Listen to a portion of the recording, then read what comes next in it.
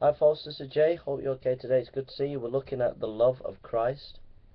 It says in John 13 verse 1, having loved his own which were in the world, he loved them unto the end. Having loved his own which were in the world, he loved them unto the end. John 13:1. You know, the Lord Jesus Christ is not some person who says he loves you and then abandons you. He's not some person who says he loves you and then forgets you in a crisis. The love of Christ will always be with you. He'll always stay by you. He'll always keep you in the palm of his hand. He loves you today, and he will stick by you to the very end, no matter what. So don't get discouraged. Don't turn away from the faith, but believe that Jesus Christ is right there with you today, and hang in there. Okay? Let's pray. Dear Lord, I just pray for those who are discouraged today, that they would know that you will not leave them, but you will keep them strong. In Jesus' name. Amen.